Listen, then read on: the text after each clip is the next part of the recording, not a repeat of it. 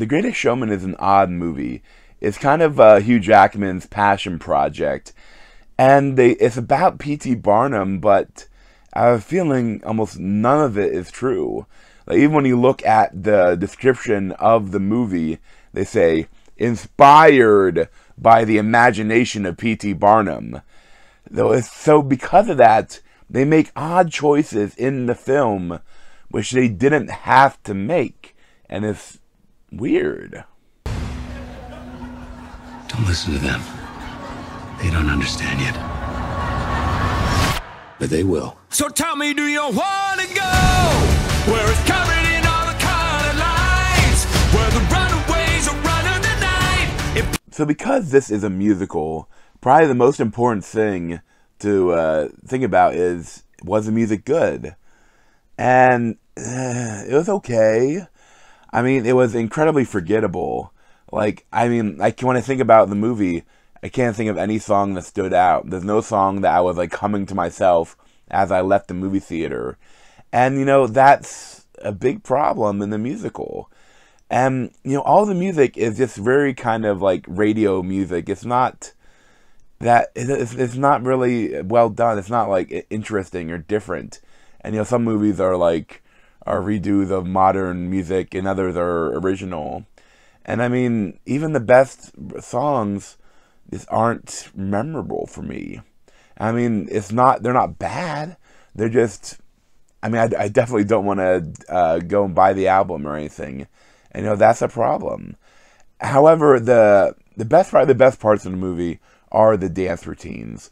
And the dance routines are really good. I mean, they're well done and kind of huge events.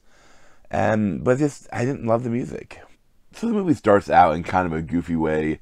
With some musicals do this, and it's just kind of annoying when, like, they do in one song, they go through, like, 30 years of life. And again, like, well, I just wonder with some of the stuff, like, they go to, he's a kid, then next time we see him, he's Hugh Jackman. And Hugh Jackman still looks great, but he's looking older. And, you know, it's odd because, like, when it seems like he's not meant to be that old in the movie.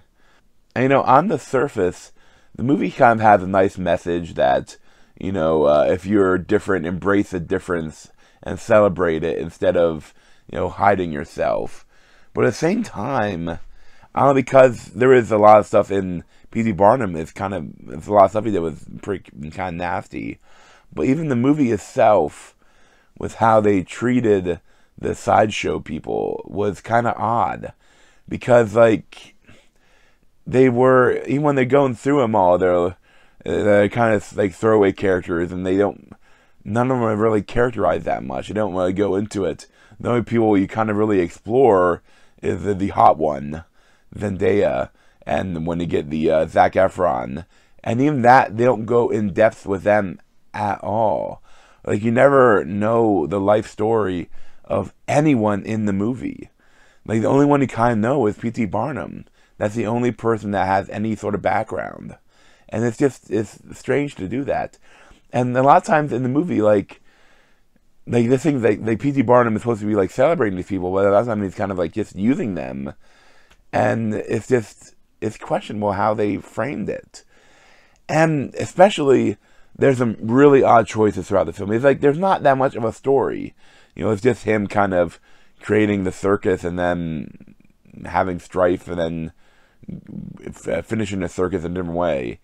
But, like, at a certain point, there's this part of the movie that kind of reminded me of the one Simpsons episode where Homer, there's this new worker at the plant, this hot woman, and, like, he shares all this stuff with her, and they go on, like, best employee thing, and they flirt, and they have turkey leg on the bed, and they, like, think, will they or won't they? And then he says, you know, no, I have Marge at home, and he goes to her instead.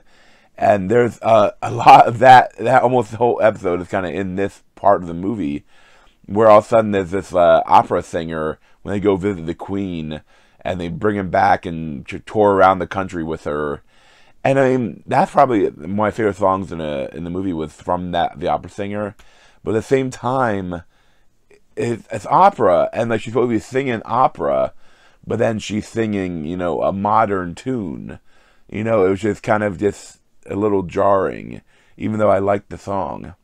And it's this whole thing where, like, Hugh Jackman is looking at her when she's doing her performance, and, like, he's got the "I want to bang" eyes. And it's a really strange choice, because up until that point, I mean, all of his motivations for Hugh Jackman and P.T. Barnum has kind of been, like, to provide for his family.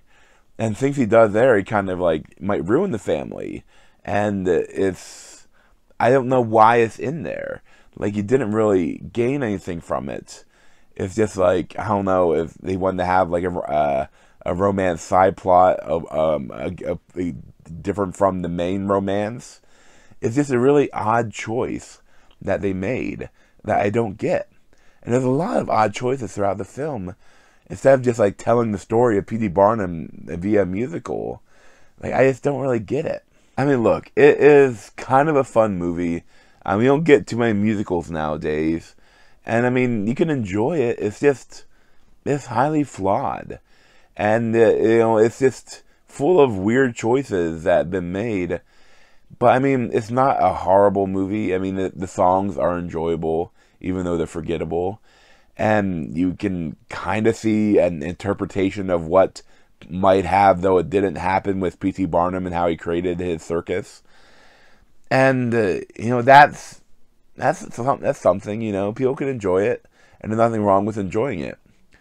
Although it is funny that there's some stuff in the movie about critics, which is kind of like you're almost breaking the fourth wall a little bit. They think about how they're going to critique this movie. You know, it's a little odd when you think about it. But, you know, I'd probably give it like a 6.75 out of 10.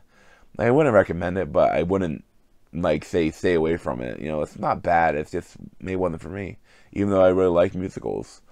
But thanks for watching. You check out other replays around my head, or subscribe to me over here. Thanks.